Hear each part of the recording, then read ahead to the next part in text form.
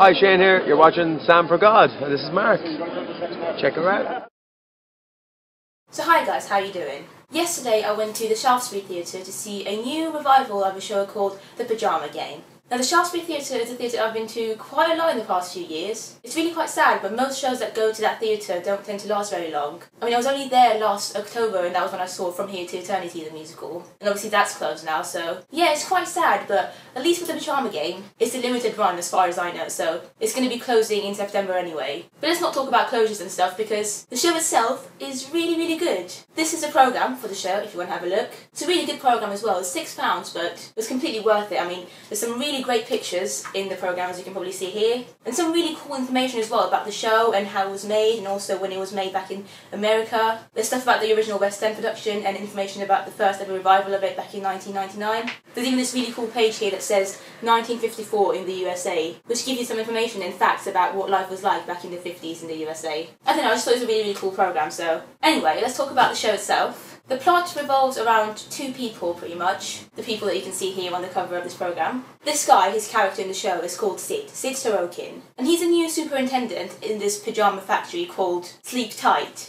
T-I-T-E, which I thought was a really cool name. And this girl here is somebody who works at that factory. Now the living conditions at the time aren't very good. The factory workers aren't getting paid very well, and that results in a strike because they want to get more money basically. They want to raise in their wages. I think basically what they want is 7.50 cents or something, because there's a song actually, as far as I remember. There's a whole big section about 7.50 cents because apparently the show was actually kind of inspired by a book called 7.50 pence or something. 7.50 cents, not pence, sorry. Anyway, these two meet and they like each other. They kind of fall in love. But it's a bit awkward because they kind of have different opinions about the whole strike. The superintendent, of Sid's character, he doesn't really want them to go on strike. He wants them to just work and do what they can. And on the other hand, she's got very strong opinions about the strike and she wants the strike to succeed. And that kind of makes the whole love thing between them a bit difficult. So the whole musical, in a way, is about whether or not they can find a way to stay together without their opinions about the whole strike getting in the way. There's obviously also some minor characters and other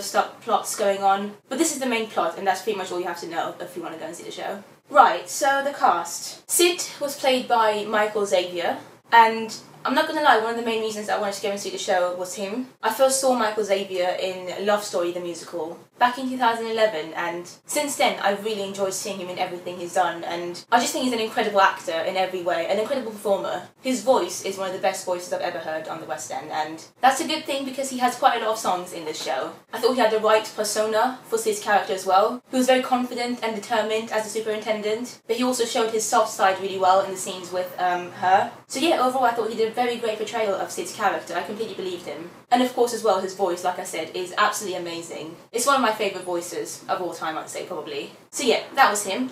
Now, his love interest is a character called Babe.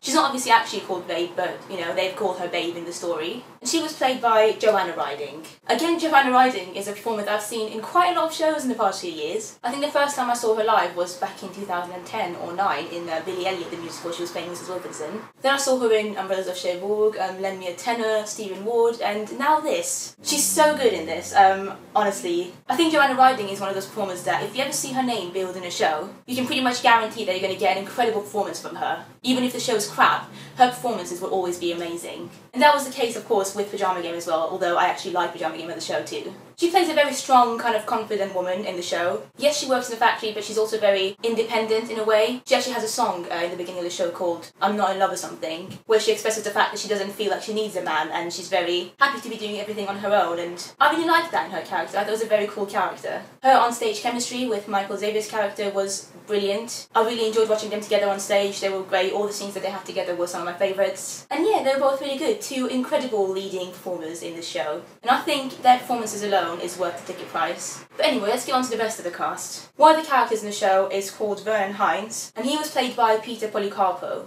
Again, he's an incredible, very well-established performer. I've seen him in Love Story. Interestingly, he was actually in Love Story with Michael Xavier back in 2011, which I think is really cool. I also saw him in Sweeney Todd a few years ago, and it was a joy to watch him in this as well. He's so funny, and he's just a really good actor. Yeah, I really enjoyed him in this show. It was great. He's only going to be in the show until the end of May, then he's going to be replaced by Gary Wilmot, so I'm sure Gary will be just as good, but I'm glad I got to see Peter because I've always enjoyed his performances and it was great to see him in this. Another really fun character in the show is called Gladys, and she was played by Alexis Owen Hobbs. I thought she was brilliant. A phenomenal performance by her. She was just really funny again and very entertaining to watch on stage. She was really good. The last person I'm going to name, and I really wish I could name all the cast because there's a great cast, but yeah, for timing purposes obviously can't, but there's a character called Prez in the show, and he's kind of like the leader of the union when they go on strike. And he was played by Eugene McCoy. He was definitely one of the funniest characters in the show. His comedy moments were absolutely brilliant. I've seen him before in Jersey Boys as Nick Massey, and he's still my favourite Nick Massey, and it was so good to see him in a different show. And I really loved his performance. He was great. Right, music. Music and lyrics are done by Richard Adler and Jerry Ross. I thought it was brilliant. I really enjoyed the music. It's very old-fashioned music, but obviously it was made quite a long time ago, so that's what I expected anyway. But it's really good. The songs are really good. There's actually a song list in the programme as well, which is something that not many shows tend to do these days, and I'm glad that they had it for the Pajama game. I'm just going to name you some of my favourite songs. Hey There is a song that Sid sings at first, but then they also sing it later again together,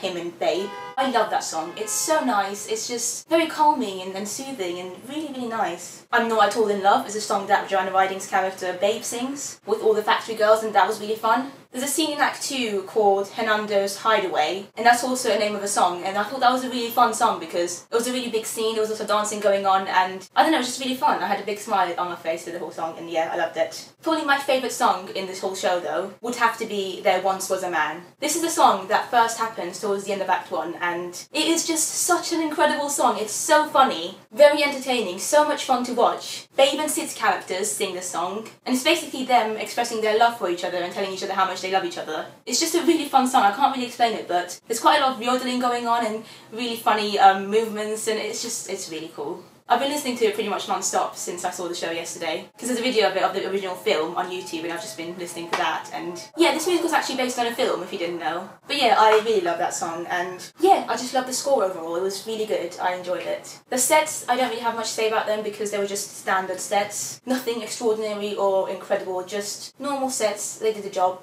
and you know, it was great. The choreography is the last thing I want to talk about. I loved it. I didn't expect there to be quite a lot of choreography in the show, but there's quite a lot of dancing, and I really enjoyed it. I think I've said it before in some of my reviews, but some of my favourite things to see in a musical is ensemble dancing, a whole group of people on stage dancing together. I don't know what it is, but I really love it, and there's quite a lot of it in this show. There's a bit of tap dancing as well, which is great. I love tap dancing. So yeah, if you love tap dancing and choreography and a great fun story and entertaining moments and some funny bits, this show is perfect for you. It's a great, good old-fashioned musical, and I love that. There's not very many musicals like this in the West End at the moment. The only other one I can think of is Dirty Rotten Scoundrels, which I also love. So yeah, if you do get a chance to go and see the Pajama game, go and see it before September. It's definitely worth it. It's got an incredible cast and it's just a really fun show. But yeah guys, I hope you enjoyed this review, and I'll see you next time.